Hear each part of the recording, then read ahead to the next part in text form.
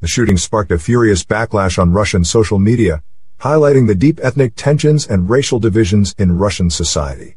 Russia is heading towards a loud civil war, as ethnic tensions over Putin's mobilization grow, a Wagner-affiliated Telegram channel has claimed. The comment was made following mass shootings at a Belgorod military base last week, which left at least 11 soldiers dead. The incident occurred after a confrontation between a Russian commander and mobilized men from Muslim regions escalated. The drafted soldiers had complained to the officer that the conflict in Ukraine was not their war to fight.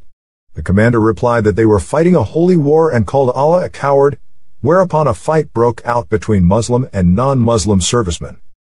Eyewitness said 3 Tajik soldiers then opened fire, killing the officer as well as contract and mobilized soldiers.